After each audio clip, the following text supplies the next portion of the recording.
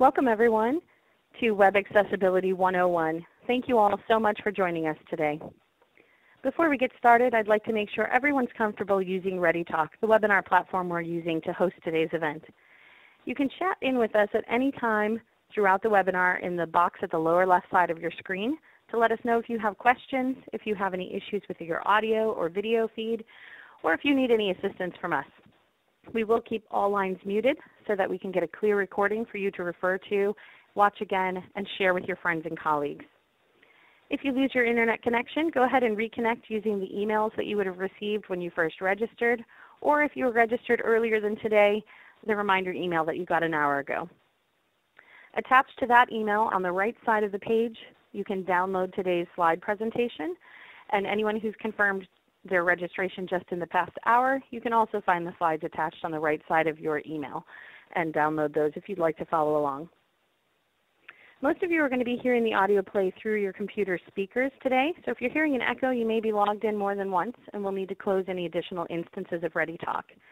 If the slides and the audio fall out of sync at any time, feel free to dial in to the toll-free number by Skype or phone at any time throughout the webinar. That toll-free number is available to you at any time if it's more convenient for your use today, or if you have any issues with the streaming audio.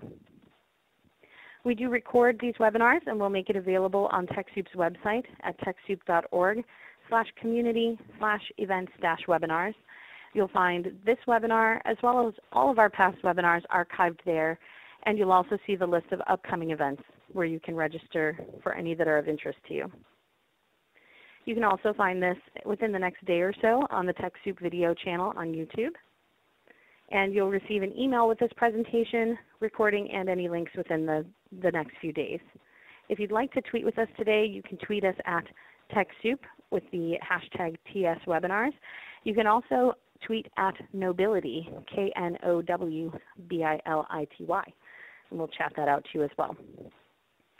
Again, my name is Becky Wiegand, and I'm the Webinar Program Manager here at TechSoup. I'm really glad to be your host today, and have been with TechSoup since 2008. Prior to that, spent a decade working with small nonprofits in Washington, D.C. and Oakland, California, where I was the accidental techie trying to figure out how to make our organization's technology work better as part of one of my many hats that I wore, including talking about issues of how we can make our website and our emails and our technology at our organization more accessible to everyone.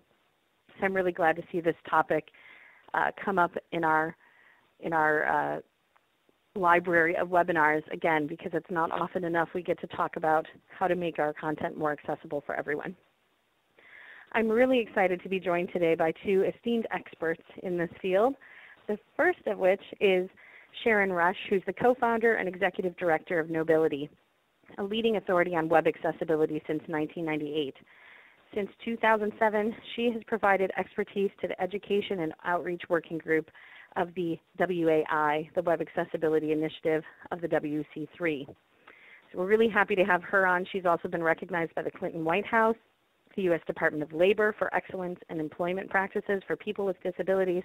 She's met with President Obama's Special Advisor on Disability Issues, and she's been named Community Tech Champion by the Congressional Black Caucus. In a number of other accolades that she's received, she's also co-authored Maximum Accessibility. Joining her today is Jessica Looney, the Community Programs Director at Knowbility, where she joined the staff in July of 2014 to oversee their marketing outreach and fundraising efforts. She has 20 years of experience in the nonprofit sector, including 2 years as a volunteer and events manager for the Austin Children's Museum. So we're really glad to have both of them on the line with us today to share we're looking at the high level, the basics, the bare minimum that we want to be working toward to make all of our websites accessible to everyone. You'll also see on the back end assisting with the chat, Susan Hope Bard, TechSoup's Education and Training Manager.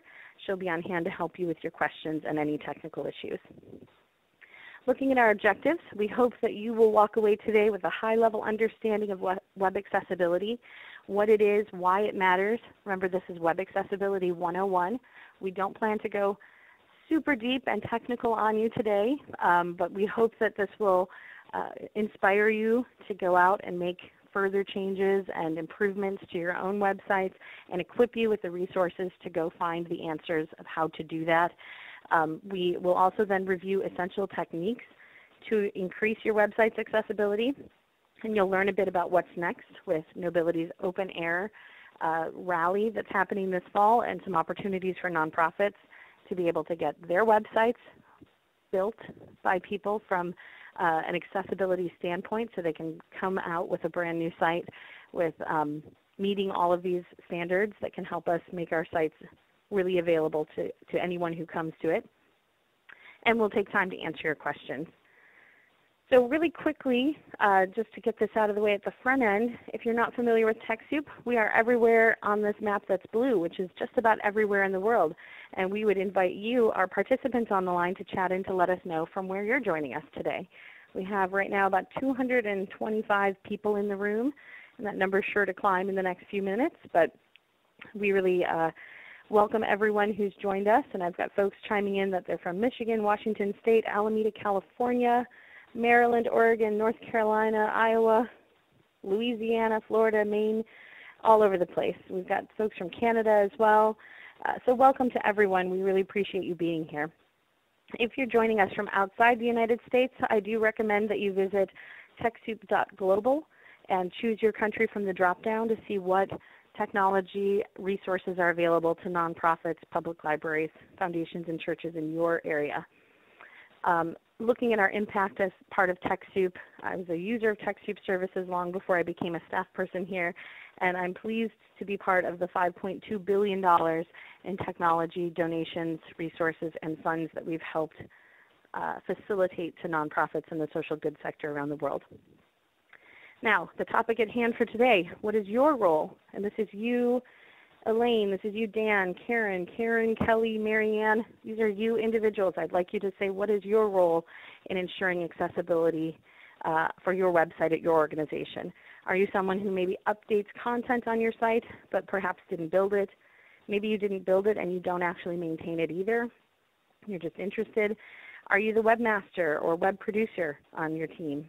Are you an accessibility pro just looking to polish your chops or maybe see what other people are presenting about accessibility? Are you a decision maker? Maybe you're the executive director or a board member, and you're trying to determine how much is needed and required for your organization to do on this topic. Are you someone who advises others on how to improve their websites? Maybe you're a consultant, or maybe you volunteer for organizations and you want to help them improve. Maybe you're legal counsel and you're hoping to make sure your organization complies. Or maybe you don't have a specific role, but you're just interested in learning more about this. And if there's some other role that you may have in this, feel free to chat in. Jeff comments, he's the clueless guy who needs to redo our website. Believe me, I've been there. I've felt that way. Aaron comments, I'm the webmaster but did not build the site. Clifton comments, I build and maintain our website, co-administrator of our Facebook. Peter comments, I'm the IT coordinator. I need to make current website better for mobile apps. Christine, I'm the accessibility nag. We love that because we need people to really be advocates and champions for this within their organizations and outside them. So thank you everyone for chiming in on that. I'm going to go ahead and show the results. Most people have taken the moment to vote. And by voting, it just is clicking on those radio buttons and clicking submit. But to show the results, it looks like about almost 40% of you update content but didn't build your websites. And the next is the webmasters and producers. So about 23% of our audience are those web producers who are actually updating the content and maybe building the site or adding to it and improving upon it. So that's really helpful for us to get the background of who's joining us today. And again, keep in mind, this is going to be 101 level, so we don't plan to get into the hard, detailed technical specifications of how to do all of these things today, but we do plan to have you walk away with a higher level understanding and some concrete essential things that you can do and strive to do to improve your website's accessibility. So with that, I'd like to go ahead and bring on Sharon and Jessica to take us through the process. What is web accessibility, first off, to make sure everybody is understanding what that means in real words and real terms, because I think sometimes people don't always understand the definition the same way. And then to talk to us about what are those things we can all strive to do, what can we be aiming to improve, and what are those resources we can rely on to help us do it. Thanks so much for joining us on the program today. Jessica and Sharon, we're really glad to have you. Thanks, Becky. We're really glad to be here. My name's Sharon Rush. This is one of our very favorite things to talk to people who are just getting started or who might have questions, and just help you understand that we've all been there. We all had to kind of understand what the issues are and take those first steps. So thanks for coming.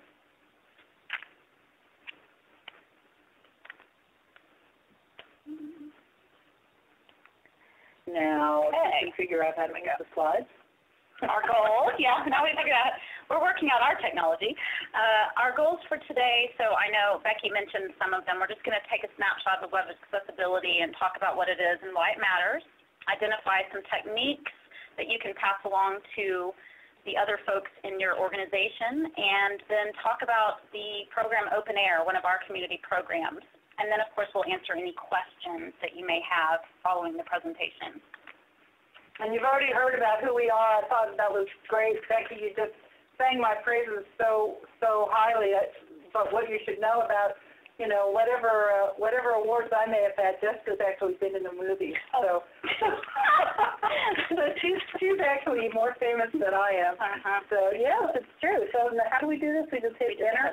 There we go. Okay, so we're going to start with just talking a little bit just about what the web was meant to be in the first place, so to transcend barriers. So regardless of any differences, the web was created with that purpose, to connect people to one another.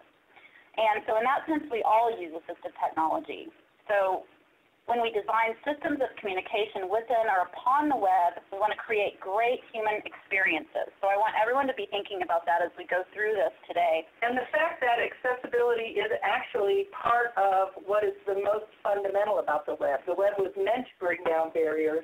It was meant to overcome any distance or language barriers, or if we're talking to each other in different formats or on different browsers.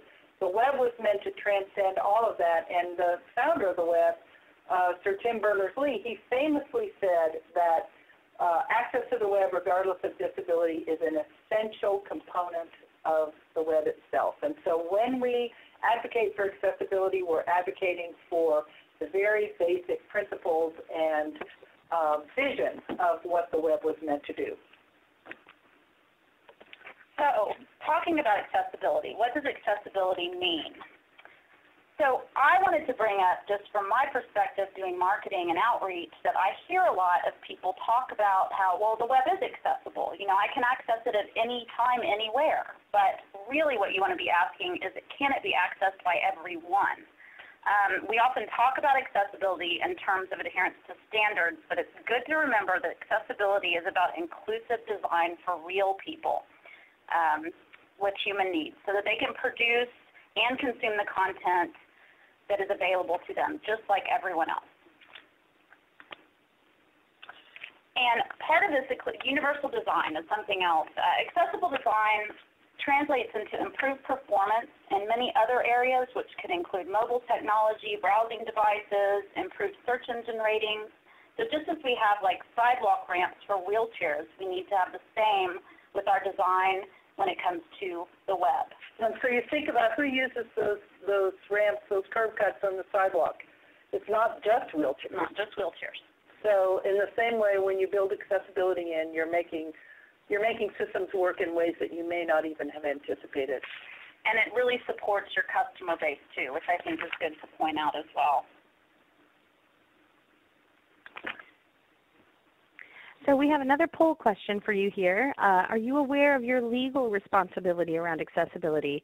And this is, yes or no. If you have maybe a cloudy gray version of that, if you think there's some requirements but you're not exactly sure what, that's okay. You can still say yes or no, and we didn't really include a maybe here, but we really want to get an idea of how much people already come equipped knowing about what's legally required or what their responsibilities are to their community around accessibility, because we are going to talk a little bit about that. Those curb cuts make a difference, like they said, not only for people in a wheelchair, which I've been in a number of times in my life, but also for folks towing a wagon to sell their Girl Scout cookies or using a stroller. So how can we improve things for everyone? And what are we legally required to do as well? So it looks like the great majority of our audience that's responded so far does not know a whole lot about the legal responsibilities. So this is really good that we can review some of this. And for those of you who do, feel free to chime in the chat to share experiences about how you've come into compliance or where you're at in trying to meet those standards and requirements. And we can share those back out with our audience because we know you can't all see the chat that happens on the back end. So go ahead and take us through what are those legal responsibilities around accessibility. So, this little cartoon of the guy on the soapbox, I think those of us, the person who answered the thing and said, I'm the accessibility nag internally, I think sometimes a lot of us feel that way, that I'm the one who's going around talking to everybody. And you kind of have to have different approaches when you do that. When you're the accessibility nag, or as we prefer to say, the accessibility advocate, then you might take a few approaches, and we're gonna look at what some of those might be and give you some ammunition for all of those approaches, depending on who you're talking to. So the legal one seems to be the big stick. That seems to be the one that gets the most attention, that gets the most clout, and increasingly we see it showing up in courts, and that's when people pay attention. We'd like to think that our market reasons and the technical operability, interoperability, internationalization, the humanitarian and visionary reasons were just as strong. And for some arguments, they definitely are. But we're going to start with the legal requirements and look at what the UN Convention on the Rights of People with Disabilities told us just a few years ago. This convention has been ratified by almost every nation in the world by now. It was pretty much based on the Americans with Disabilities Act, so it enumerated all the different rights that people have. But a big difference was the fact that in the UN Convention on the Rights of People with Disabilities, it explicitly references technology access as a basic human right. And so as a result of that, many nations have now used that as the basis for incorporating accessibility laws, accessibility practices, requirements of their government agencies, and so we're seeing it implemented more and more around the world based on global standards of accessibility that are accepted by everyone. Here in the United States, for many years we've kind of relied on Section 508 of the Rehabilitation Act, which has been an imperfect method because, actually Section 508 is only strictly to be applied to federal government agencies, people who get money from federal government agencies. And so states have kind of adopted those and tried to enforce them on a statewide basis. Some municipalities have done the same. But increasingly, the Department of Justice, and I think this is a really interesting approach that they've taken, and this is particularly true in the last 5 years, the Department of Justice has said, you know what, even though it's not explicit and we didn't know how the internet was going to be used when we passed the ADA, clearly the intent of the Americans with Disabilities Act was to include people in public spaces. The internet is a public space, and so they are, in fact, investigating and prosecuting more and more under those very provisions. So if your agency says we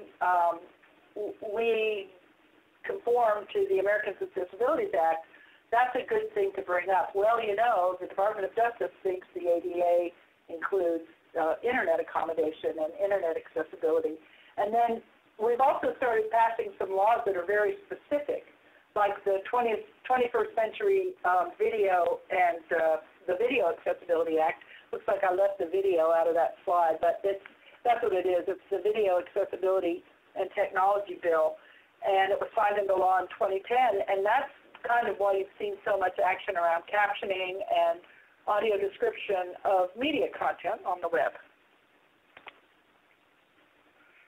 Jessica's going to talk about, she's our marketing queen here at Knowbility, so she's going to talk about the argument for why you should think about disability and accessible outreach and electronic communications because of the size of the market? Sure. I mean, the market is huge. I mean, nearly 20% of the U.S. population has a disability. So regardless of what type of organization you are in or you oversee, you are eliminating an entire market that you could be reaching if you are, in fact, making your website accessible. We have some of the numbers.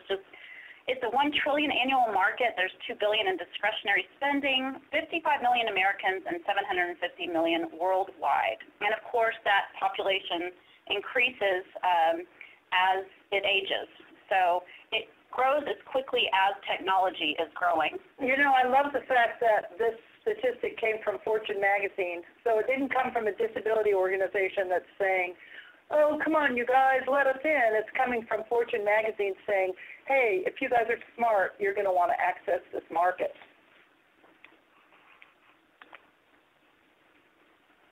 Well, of course, our favorite reason, I mean, Knowbility is a nonprofit too, right? So our favorite reason why you should think about accessibility is because of the absolutely astounding and amazing things that the people with disabilities who get access to technology actually do with the technology. And, you know, this is just a little collage here of some of our favorite people. You probably recognize that one in the middle, Stevie Wonder. He's got an audio-described video that came out about 3 years ago that's just totally astounding. I mean, it just gives you the whole sense of the video, you know, the whole, isn't that what they call them when they do a video promotion of their song? Yeah. Yeah, it's so nice. And then the girl in the purple shirt here is Delia. She started a whole movement at Gallaudet University, which is a deaf university for, it's been around since the 1800s. And when they hired a president that the staff and the students didn't think was appropriate, they mounted an entire campaign on YouTube that changed the mind of the administration and got them a new president. And just the adoption of that technology was really early and really well done.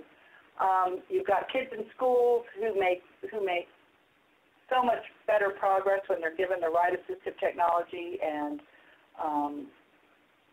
accessible curriculum products. We've got Desiree Sturdivant, who's a mother of 3. She homeschools her kids. She's blind.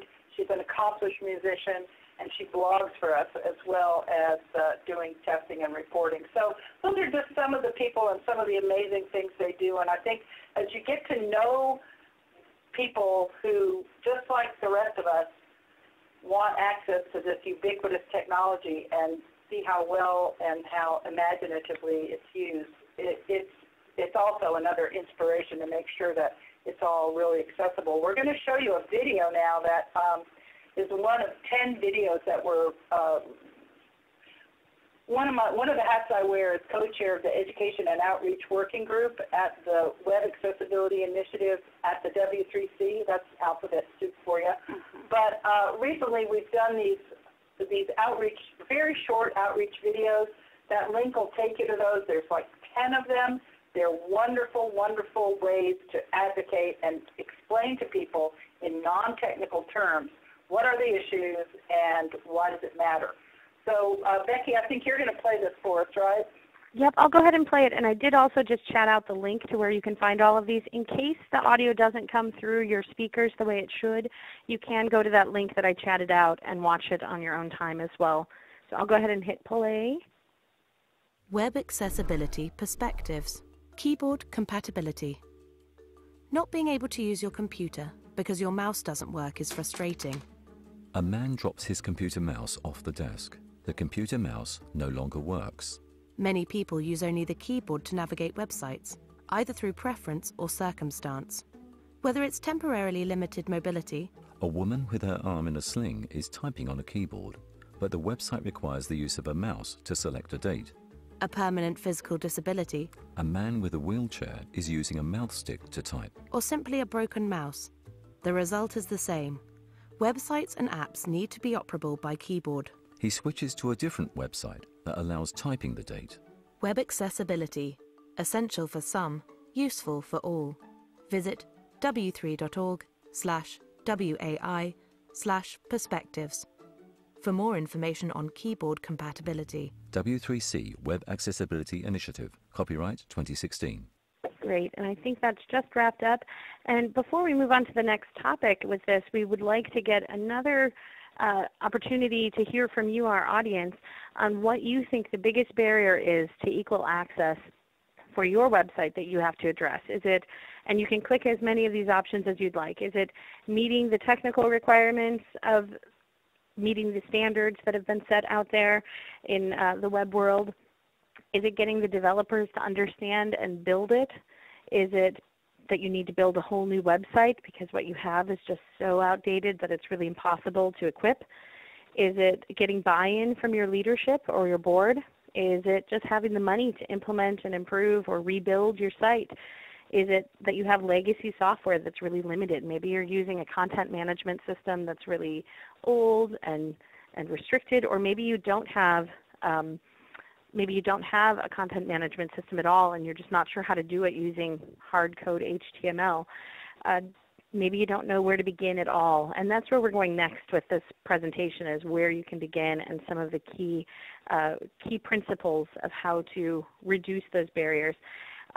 Maybe it's all of these things above, and if there's something else, you can go ahead and chat into us.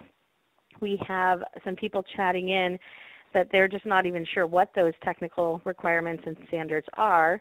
Another person chatted in, RD chatted in, convincing my peers that it's doable and that they have a choice.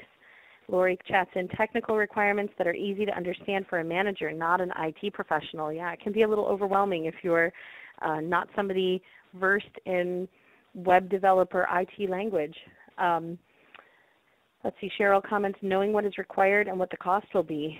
And Elaine says, I'm not sure what's not compliant yet. So how do you even know what's not working right on your current site? So a lot of great things are being chatted in. Somebody's comments, Ellen comments, time to implement. So a lot of different barriers out there, we know, and we hope to help you reduce some of the fear and overcome some of those as part of this event. So I'm going to show the results just to see what the biggest barriers are that people voted on. And it looks like we've got kind of a three-way split here between money to implement, improve, and rebuild, meeting the technical requirements, and I don't even know where to begin. So I know we've all felt that way. It can feel a little overwhelming if you're not an IT person and you're not building the sites yourself. And even if you are, it can feel very overwhelming. So let's walk through what some of those principles of accessibility are and those high-level things people can be looking to improve in simple ways, really tangible ways. You're right.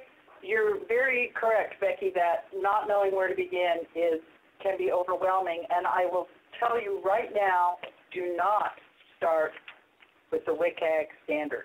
So WCAG stands for Web Content Accessibility Guidelines. They were developed and maintained by the W3C, you know, the standards makers for the web. But if you start by reading the guidelines, you will just, you'll just decide, okay, this is completely impossible. I can't do it. So that's one thing I never, ever recommend for people to start with the guidelines or start with those technical specifications.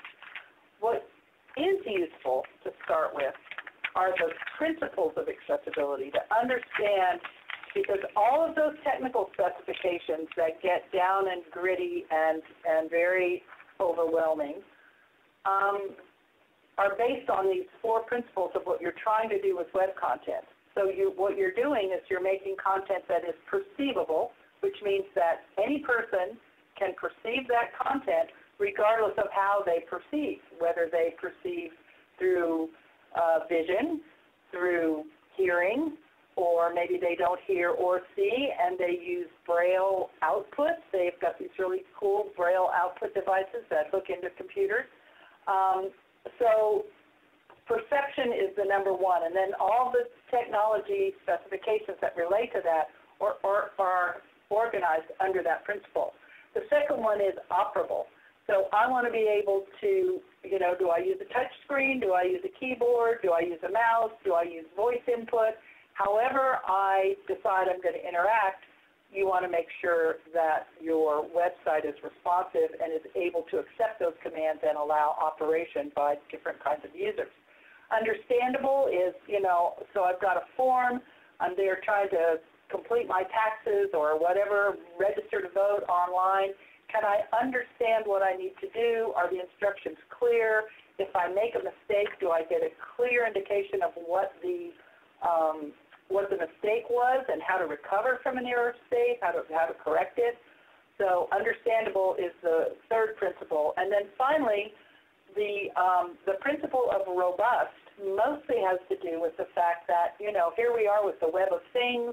Everybody's interacting on the internet. Can your content be flexible and adaptable enough for phones, tablets, huge, big, blown-up screens, all the different ways that we might decide that we want to display or interact with content. So those are the principles, and then we're going to get into some technical stuff a little bit here, but again, we're going to keep it high level. And if you don't exactly understand what each slide is talking about as we go through these, just kind of file it away and take it to your tech folk and say, well, here are some basic principles and some approaches and techniques that might be helpful for you as a technician who's trying to implement this. Right, so as Sharon was saying, we do have some barriers that we're going to look at, and these are the ones we're going to look at today. She said, a very high level. Don't be overwhelmed. Just you will be able to take it back, and we may be able to help you in the future too when I get into talking about OpenAIRE. So we're going to review some of these common barriers, starting with structure. So the structure of a page, this is to help users orient themselves on pages. So a heading is a good example. As Sharon kind of gave me this example, is if you were to take a block of text and make it huge and bold, that still would not solve the issue that it's a heading, and you wouldn't call it a heading. We need to know that it's actually a heading itself, so it needs to be defined that way. You want to consider your page sections, your styling, and the hierarchy, the way things are laid out on a page. And basically that just means that if you make your text big and bold, that's not going to tell a screen reader or somebody who doesn't see it that this is a heading. So as a sighted user, I'll look at that big bold text and think, okay, that's a section of a page. But the really gorgeous thing about HTML, which is the basic language of the web, is that it includes all these semantic structures that can, in fact, tell the screen reader, hey, this is a whole section, and you've got different ways to define the sections, and then the assistive technologies, which is what they call anything that a person with a disability uses to make the web easier to use. The assistive technologies are often able to be navigated using keyboard commands that will jump from one heading to another, just like the sighted user kind of skims the page and finds the headings and, oh yeah, this is what I'm interested in. So that's what we're talking about when we talk about page structure. The reading and focus order is something that is not always considered by people who don't rely on keyboard access or assistive technologies. But the order in which the code appears in your code source is the way in which most assistive technologies interact with it. So what you want is a reading order that translates to assistive technology in the same way that a sighted user goes top to bottom, left to right, and reads in that particular order. And that's a very simple and straightforward thing to do. The default code order does that. You just want to not get too fancy with your divs and moving them around so that it disrupts the tab order. You also want to provide page titles that are meaningful. I don't know how many times I've been to a website where every single page has the same title, which is the title of the organization. But the first thing that a screen reader hears when it lands on a page is the page title. So if this is your donation page, you want that right up there and clear to your blind users that you are where you want to be. You're on the donation page. Visible keyboard operation. So you want to make sure keyboard focus is always visible or highlighted text and follows logically. So someone who uses the keyboard for everything should be able to navigate through a page with the keyboard alone.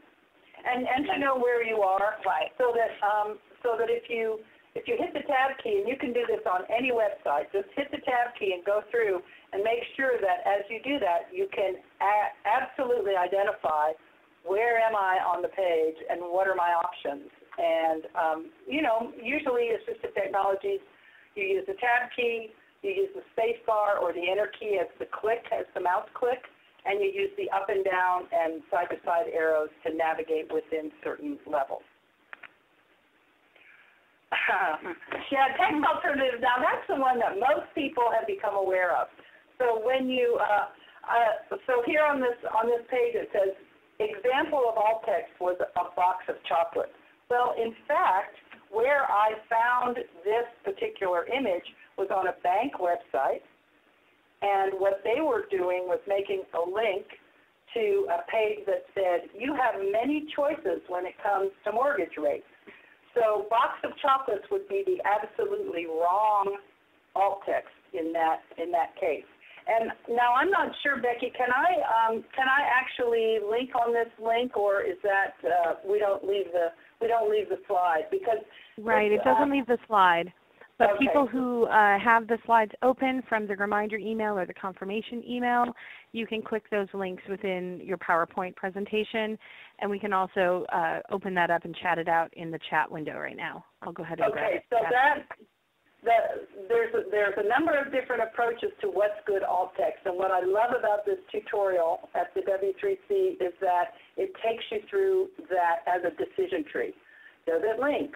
Is it doing this? Is it doing that? And then it will tell you within the tutorial what is the proper alt text. And that is one of the things, the people who said, I don't even know how to talk to my tech people about this, these WAY tutorials are just terrific places to start, to get good examples, to get code, and the decision tree is one that's a really good example of how helpful those things are for people. And so then with color and contrast, so if someone has trouble perceiving low contrast or high contrast, it's good to use color. I mean, we say go ahead and use color, but also use an additional redundant feature to highlight it. So for instance, if first name is in red, you want to also underline it just so that gives it even more. Or put an asterisk or something like that. Right. So another redundant feature to help with the contrast. Well, contrast is another issue, and you just want to make sure that none of the meaning of your site relies on color alone, and that your contrast is 4.5 to 1 or higher. And those are kind of your basic rules of thumb around color and contrast. Link text is one that we've made some pretty good progress with here lately, because for years and years and years we were saying don't use click here, because what does it tell me? If I am blind, I often will use the capacity of my software to just pull all the links out of the page. So then I'm browsing this whole list of links to say, what are my options for the next steps as I'm exploring this website?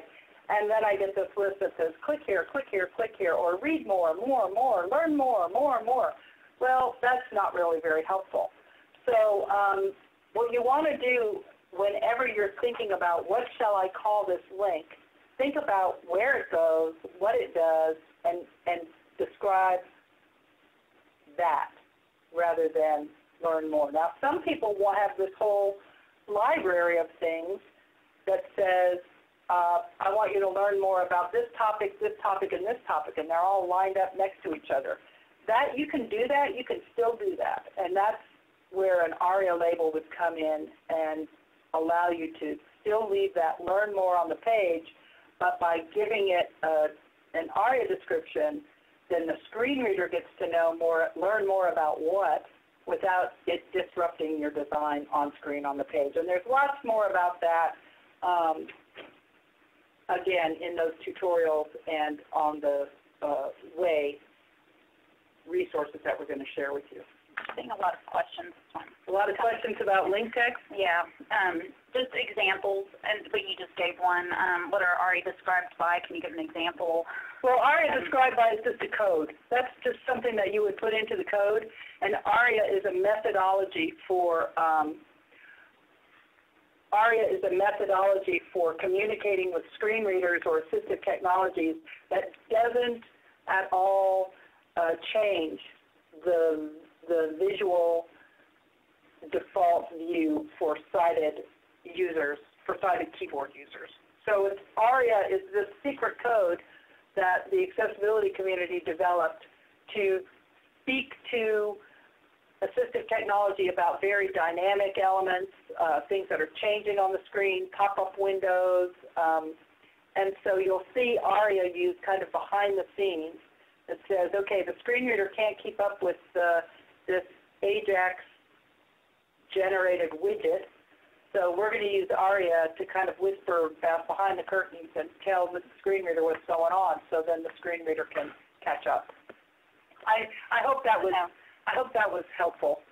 Somebody says it's an HTML tag. There you go. There you go. Yes, and I just went ahead and one of our participants, thank you, Elena, shared out a sample of what the ARIA tag looks like. So I went ahead and shared that back out for anybody who may want to bring that to their web developers as an example so they can know what to look for. But I think we had people asking questions in general about, what would you use instead of click here? And I gave an example of, instead of click here, you might want to embed the hyperlink on view the Y homepage, and that would be where your embedded link would be, or something that's more descriptive so people know where they're actually going when they're clicking on something, because they may not actually be clicking it depending on what they're using to view the screen. And that is a really great point, Becky, and the fact is that the assistive technology doesn't need you to tell it that something is a link. It doesn't need to know click here. The assistive technology, when it encounters something that is hyperlinked, it announces link, Way homepage, link, more about media, link, whatever it is. So the assistive technology has the capability to tell the user that something is a link. So if you just use that descriptive text, you're way ahead of the game. Yeah, it would say link, click here, but that doesn't make any sense to somebody who's going, do I want to click on click here? I don't know what click here is. So if you think of it from that perspective, one of our participants, Jane, had commented that makes her crabby when she sees people write click here. And now understanding how this works, I feel very much the same way after many years of figuring out how that really impacts people. We don't want Jane to be crabby. Exactly.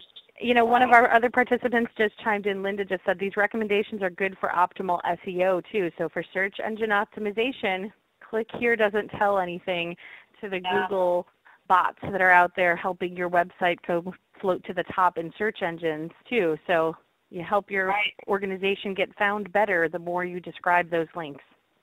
Right. So moving on to media, I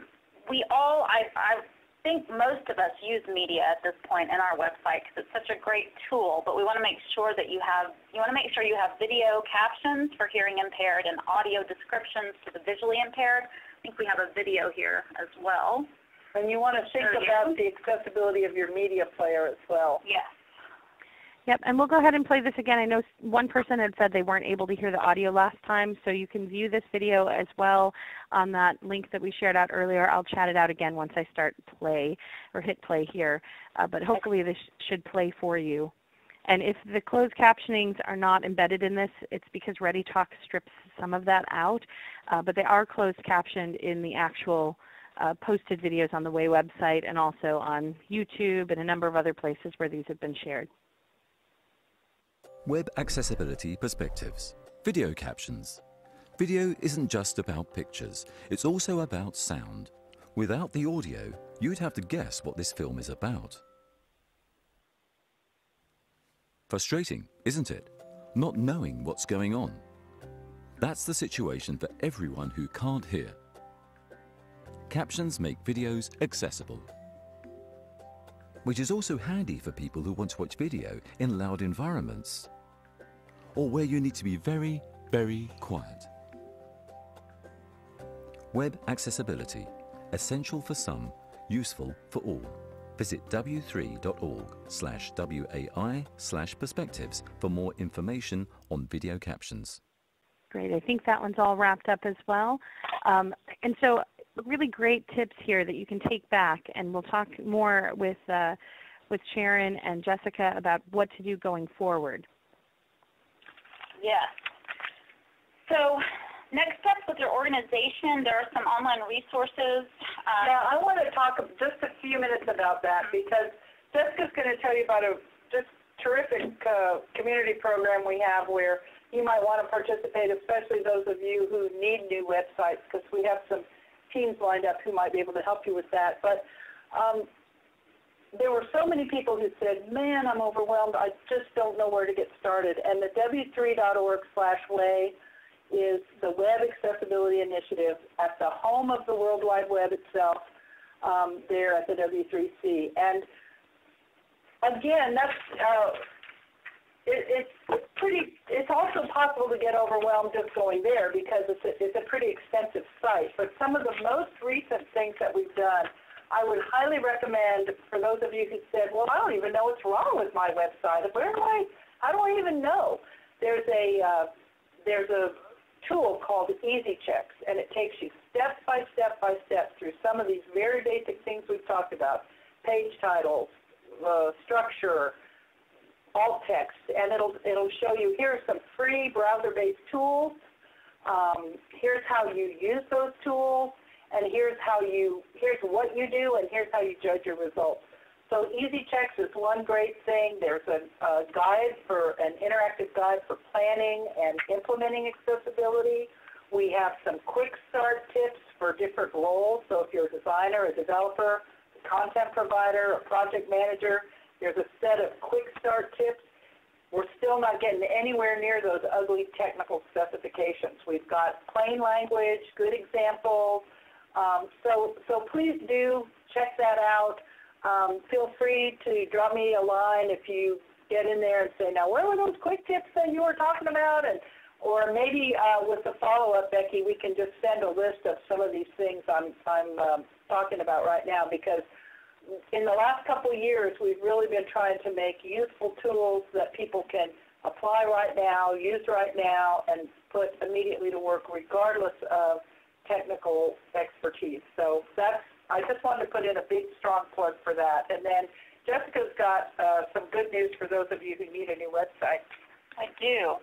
And I've seen some other questions as well about whether or not Knowbility tests websites and does testing and then gives you some guidance. And we do, in fact, do that as part of our organization on the consulting side. But as the Community Programs Director, I oversee a program called Open Air, which is the Accessible Internet Rally. And actually the way that Knowbility was founded originally was based on this program. And this is a competition where we pair web developers and designers with nonprofit organizations. And over the course of about 5 weeks, the developers are trained in accessibility. And currently we have a group of expert advisors who are building a game and a training online so that the developers can then go in and take these trainings.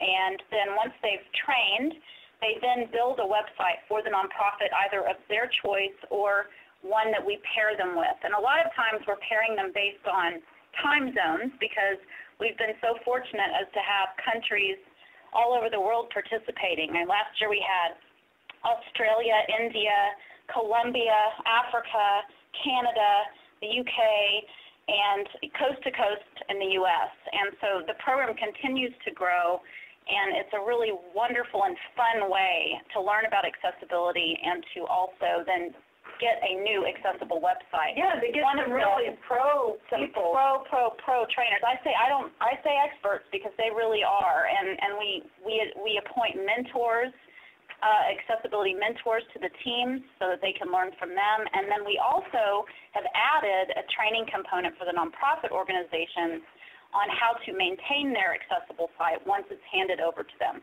So a lot of nonprofits these days are using WordPress, sometimes Drupal. There's different content management systems that are being used, and we have we have some people on staff who have been trained in those particular platforms and can help the nonprofits learn about how to maintain sites and keep them accessible moving forward. So it's a really fun way to learn. It's a community effort. It's a lot about outreach and getting the word out about accessibility and the importance of accessibility. And so we do these big events as well. So we have local events here in Austin, but then we do virtual. The events are all virtual as well. So we're asking everyone to be registered by September the 15th because it kicks off on October 11th at Google Fiber here in Austin, Texas. And then we end with an awards ceremony and an accessible casino night on December 8th. Yeah, we're trying to figure out how to, we're trying to find a web sharing platform that includes a beer tap. Yeah, we haven't located that yet. We've been working on it though. No, but it's a lot of really fun people, and as someone who's worked in the nonprofit sector for many, many years, but never in this particular area, I've only been here, as mentioned in the beginning, for a couple of years. People who work in accessibility are some of the best people I've ever met. So I think that it's a lot of fun, and so any of this stuff that may seem a little bit technical and scary, it really isn't, because we have a lot of fun doing it. So this is a great opportunity for any nonprofit that's interested in learning more about what we've talked about today, just getting a little more involved. And this Air Rallies website here, this link, I guess it's not going to be able to link there.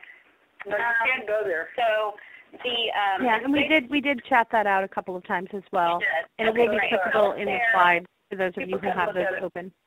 Yeah, so we'd like to take some time to answer some questions if there are any. Because I know there were, and there was a couple I know that I saw, and I think there's one in particular I was going to answer because I knew how to, because I saw it. It's something I've come across recently. Someone mentioned that Canva, this new graphic program that's out there where you don't need Photoshop. It's great for graphics. It is not accessible. I can tell you, we have been working on that in my department. And so when you're using Canva, it's not to say not to use it, but you will have to do checks and a text alternative, because it does not do that for you. And WordPress is another question that came up, and Sharon may have something to say on this too, but with WordPress, it comes with some basic accessibility features, but there are plugins that you have to use for WordPress for different accessibility features. Now, one of our staff members, Bobby Brooks, who is very familiar with WordPress, explained to me that it's not super simple. It's a bit more complex, because you have to do some fishing in order to make sure that you are in fact being fully accessible and compliant. But that if you download the accessibility plugin, it just does something across the board, but it doesn't fix everything for you. So right, and no matter what tool you use, we do have people, sorry to interrupt you there, we do have people asking about Wix and Wild Apricot as well, WordPress, any tool that you're using is only as good as you actually filling in those fields for some of the features. So if you just skip the alt text, then the alt text is going to be empty. So you need to make sure you're actually putting the time into educating your staff and anybody who's updating content on the site.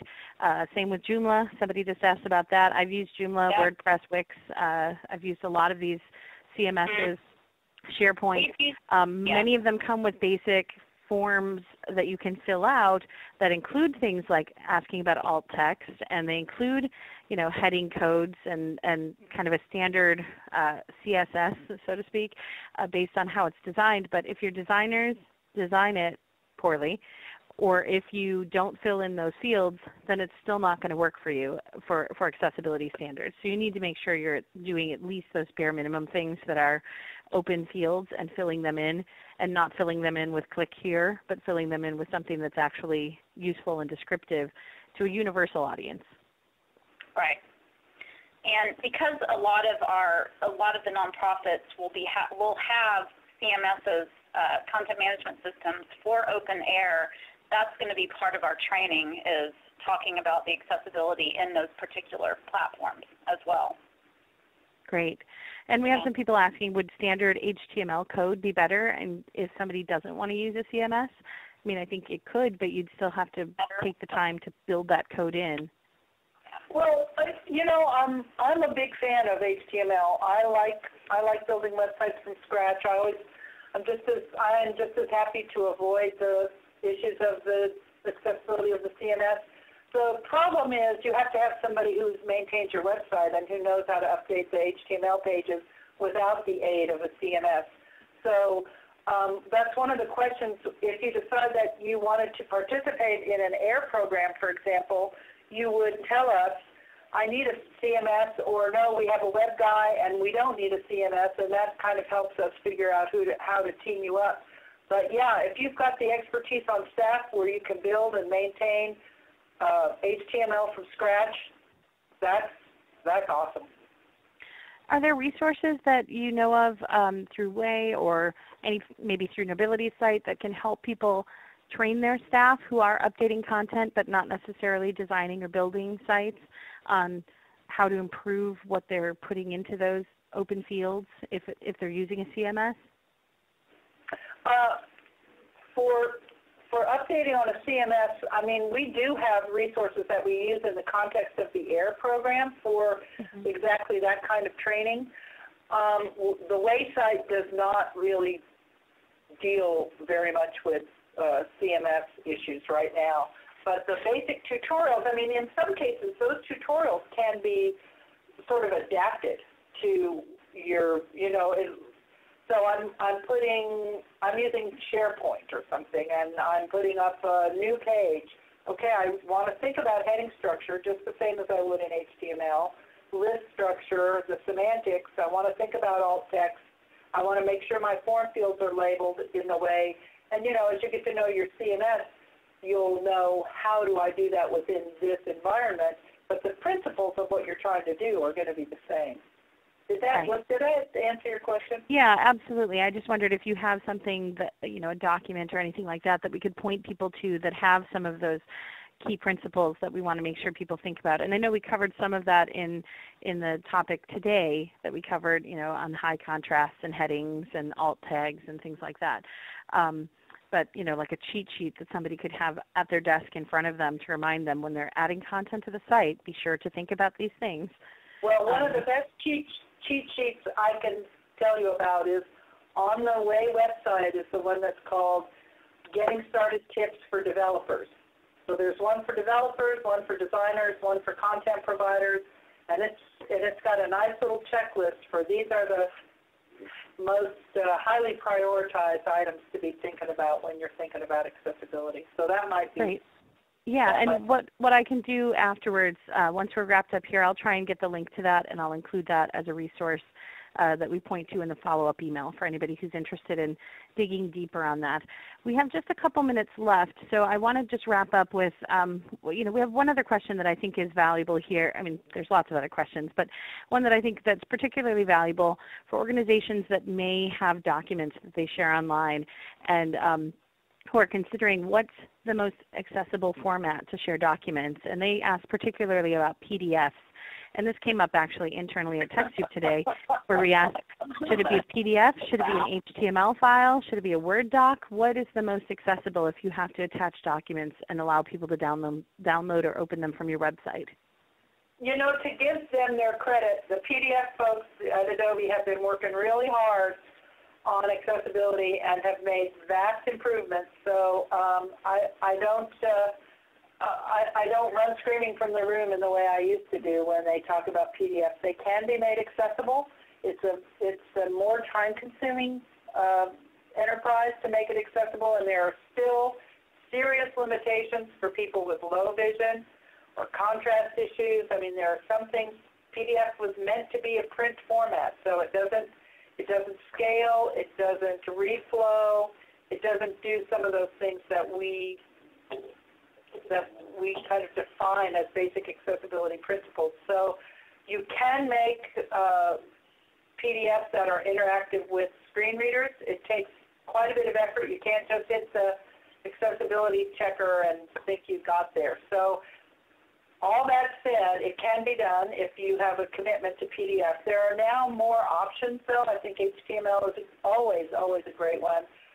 There's so many accessibility features in HTML. Word documents, Microsoft too has been making a lot of effort in that area. So Word documents can be, if you don't care if your audience changes it a little bit, then Word documents might be a good bet. Google Docs as well. So I think there are accessibility possibilities in all of those formats. You just have to be alert to them, train your staff to think about them, and make sure you've got common practices. I saw another question about contractors, and there's a whole section on the WAY website about procurement and how to write accessibility language into when you're procuring third-party software or third-party. Oh gosh, we could go on all day, couldn't we? Yeah, we could, and we do have more questions that I know we didn't have time to get to, but we really appreciate all of them, and we hope that this has given you, our participants, a lot of great resources to take back to your own organization's website planning and help improve what you've got out there and help your staff learn more about how to increase the accessibility so that everyone can access your website. We would love it if you would shout in one thing that you learned today during our webinar that you will take back and try and implement. Maybe it's that you're going to compete in the open air rally, or maybe that you're going to check out EasyCheck and try to see where your website needs improvements. Maybe you learned not to use Click Here. Let us know what those things are that you learned that you're going to take back, because that helps us know what was the most valuable to you. We would also encourage you to tell us that you will share this information with your colleagues within your organization and outside of it who may benefit from learning more about accessibility too. When we close out of this webinar in just a moment, we'd also like to ask that you complete that post-event survey to help us to continue to improve our webinars for you. Before we wrap up, I'd like to just go ahead and highlight what's coming up on our webinar calendar. We have a webinar coming up on Office productivity in the cloud. We'll be talking about moving off of Word and Excel, or maybe using with Word and Excel, but doing it in the cloud, using tools like Amazon's Web Services, or using Google Docs or other cloud productivity tools. Then on August 23rd, we'll be talking about training your staff on technology. We have a whole new curriculum that we are opening up, and this will be an asynchronous, at your own speed curriculum that you'll be able to log into our new learning management platform that will be opening up pretty soon and take this course. And so we'll have a webinar to show you many of the training resources available to you and your staff, as well as the full curricula in our LMS. And then we will have a webinar for libraries on how to get a grip on your social media numbers, how to understand those metrics. And then going into September, we'll have a series of webinars focused on one GrantStation, which is a big grant writing database, and also one on how to write powerful grants and develop your strategy for the next 12 to 18 months. We hope you'll join us for those events. Thank you so much, Sharon and Jessica. Really excellent information, and I think we should do this more often. We should try and make this an annual event so that we can talk about this and make it more of a priority and be the champions that we want to see everybody have within your own organizations to improve accessibility for everyone. We would love that. I think that's something I'd love to do. We can, like Sharon was saying, we could talk about it all day, or she could talk about it all day, I know. I mean, we could get into some really details there, but it's extensive. It moves as quickly as technology, as you know. But we were really happy to be here, so it was great to spend the time with you all, and thank you for joining us. Thank you all. And again, please take that post-event survey. And thank you to ReadyTalk, our webinar sponsor, for giving us this platform to use to present today's webinar. Watch for the post-event email. We will include closed captions and transcripts and all of that as well for any who need it. So thank you so much for joining us today. Bye-bye. Thanks. Bye-bye.